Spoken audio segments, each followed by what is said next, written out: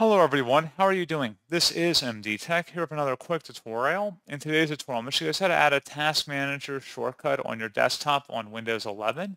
So this should hopefully be a pretty straightforward process here, guys. And without further ado, let's go ahead and jump right into it. So all you have to do is right click on a blank area of your desktop and select the new option and then select shortcut. Now it's going to ask you to type the location of this item.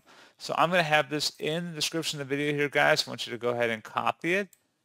The only difference in your case, I'm going to actually paste it in right here, is the C drive. So if in your case, if Windows is installed on a different drive than the C drive, you'd want to select or type in that letter instead. So just swap it out and then paste it in correctly. If you're unsure what drive Windows is installed on, you can always open up File Explorer. So just search for File Explorer in the search menu and open it up.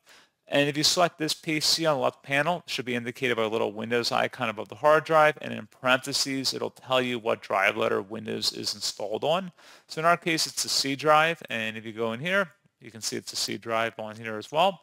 Select Next.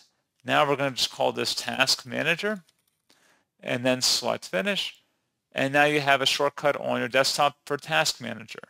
So pretty straightforward process, guys, and you can always drag it to the taskbar as well if you want a taskbar shortcut for it. So pretty straightforward process. Do hope I was able to help you out, and I do look forward to catching you all in the next tutorial. Goodbye.